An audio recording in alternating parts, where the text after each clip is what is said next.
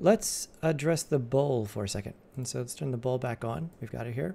And you see if we select the bowl, it's got a completely different layer set over here, right? This is essentially what builds the texture set. And so a whole separate set of layers. We have to do a couple things here. We want the bowl to be glass, right? And so that's going to require a different shader because there is no opacity. We couldn't make any of this see-through as it currently stands.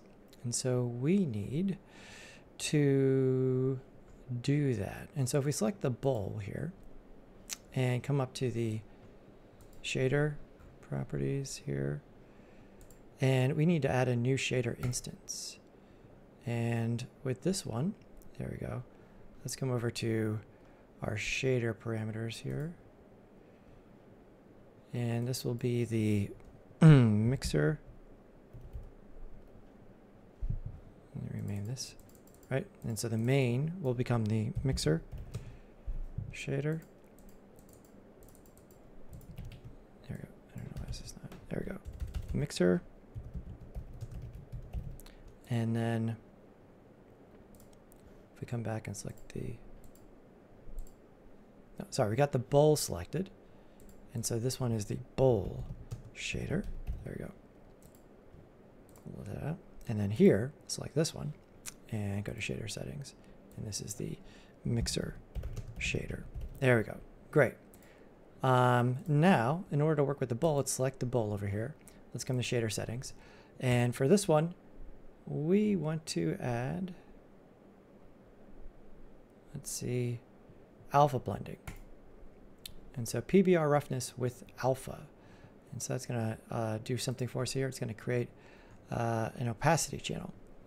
Let's do the same thing we did before. Let's select the bowl here and let's bake our mesh maps back to the beginning. And looks good. We don't want to do the whole thing, just the bowl. Let it just do its thing.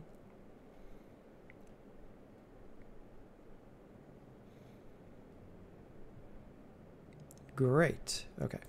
And so now in the bowl, I'm going to go ahead and create a fill layer.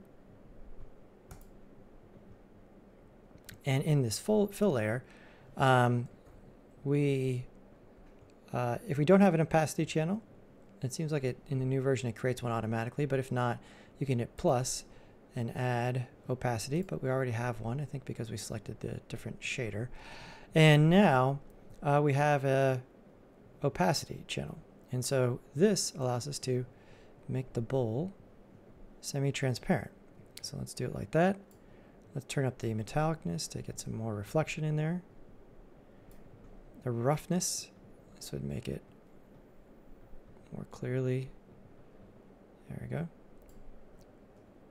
And those are the main ones for making this look good.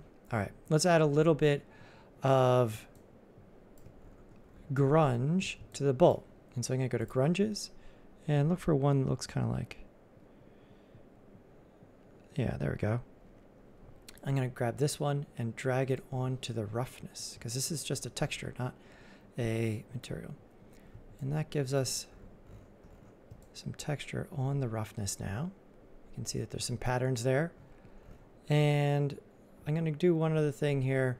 I'm going to change the fill layer from UV projection to triplanar. And that's going to essentially make this so that the grunge we just applied doesn't get distorted based on the UVs. So that's pretty good. Great. All right. So we've made a separate shader on the other texture set. And that's looking good. So now we got the bowl in there and we've got the mixer.